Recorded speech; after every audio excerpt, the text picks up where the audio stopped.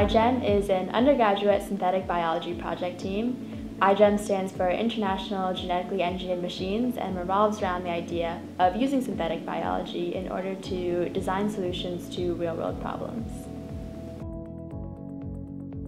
We are a team of about 30 undergraduate students coming from 4 different colleges within Cornell, and each year we brainstorm a novel synthetic biology project idea that could potentially solve issues in human health and medicine, or the environment, or the economy, for example. And I think that that's something that really sets us apart from other project teams, is giving students the opportunity to completely design a project and build it from start to end. Cornell iGEM is composed of 3 main sub-teams: Wet Lab, Dry Lab, and Policy and Practices. In Wet Lab, we use state-of-the-art molecular cloning techniques in order to create what we called biobricks. Biobricks are standardized interchangeable DNA parts that, when assembled together, create larger and more complex systems.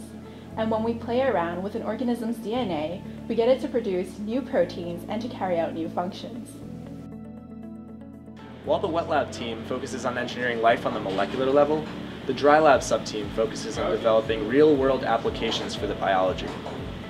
Dry Lab members work on the entire fabrication process, from the brainstorming to design and build stages, to develop a fully functional end product.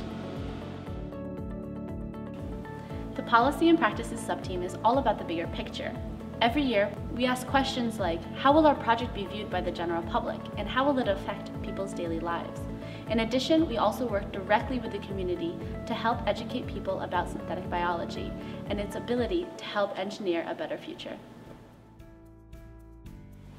Each year we brainstorm a novel project idea for competition at the iGEM Jamboree in Boston.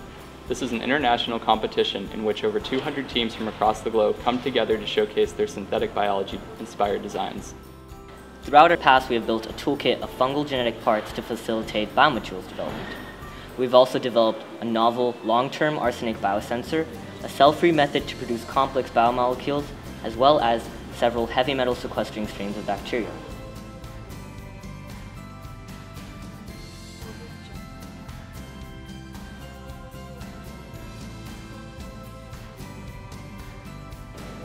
With your support, Cornell iGEM can continue to stay at the forefront of synthetic biology research.